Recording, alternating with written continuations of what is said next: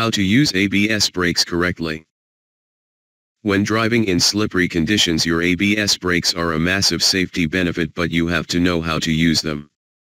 Stringent safety regulations mean anti-lock braking systems, ABS, are a standard feature on most cars these days.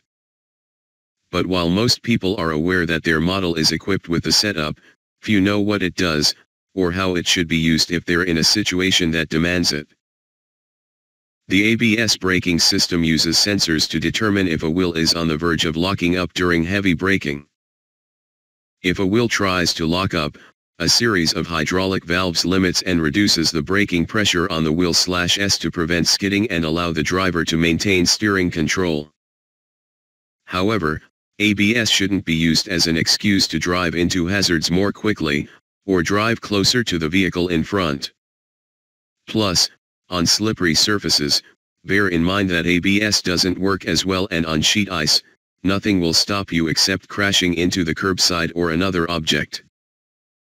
Safe speed is the key for winter driving.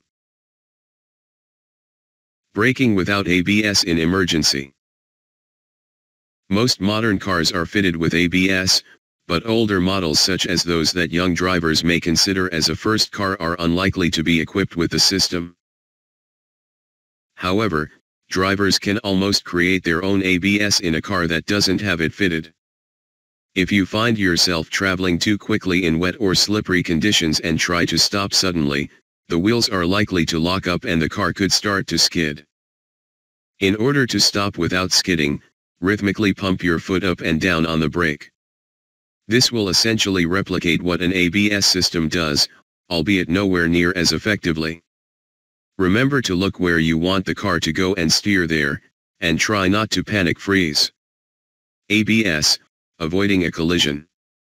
ABS is a fantastic aid to driver safety, but only if you know what it does and how to use it in emergencies, which many people don't.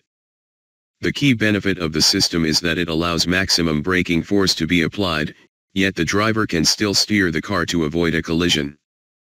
However, many people in that situation will often panic freeze, and continue to look in front of them, steering in a straight line and potentially hitting an obstacle ahead.